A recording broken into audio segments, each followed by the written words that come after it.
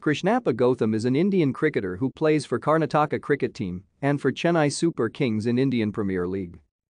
Gowtham's professional career began when he was picked for the under-15 zonal tournament in Bangalore, where he emerged as the second highest wicket taker.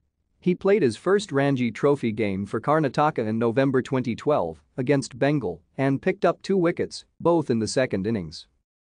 In the 2016-17 Ranji Trophy season, Gowtham picked up 2 consecutive 5-wicket hauls against Delhi and Assam, helping his team win both the games. In the latter game, he returned his career-best figures of 7/108. In February 2017, he was bought by the Mumbai Indians team for the 2017 Indian Premier League for 2 crores. He made his List A debut for Karnataka in the 2016-17 Vijay Hazare Trophy on 25 February 2017. In October 2017, he scored his maiden first-class century, batting for Karnataka against Assam in the 2017-18 Ranji Trophy.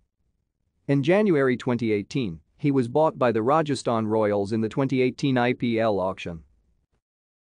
Thank you for watching. Like and subscribe if you would like to view more of our videos. Have a nice day.